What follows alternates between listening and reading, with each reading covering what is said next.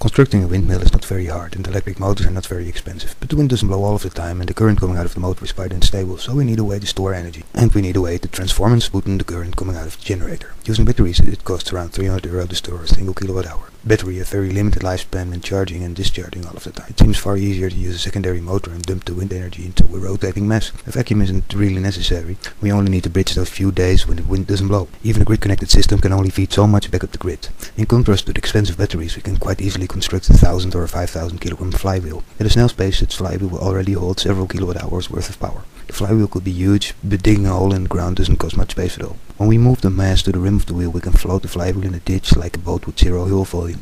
Even a 10-ton cylinder could be hidden in the ground quite easily. The energy density of flywheels can be 2 times as high as that of high-end batteries. It would equate to 20 tons worth of battery packs. There are some who pretend the return on investment is poor, but they seem all too happy to ignore the dwindling currency and the skyrocketing energy prices. When we compare today's mortgage rates with 30 years ago, quite a different picture appears. The demand for batteries isn't going to come down either. This will most likely drive up the prices even further. The green bottleneck is in the energy storage technology. Generating power isn't much of an issue. Conventional storage is expensive, unreliable and hard to mass produce.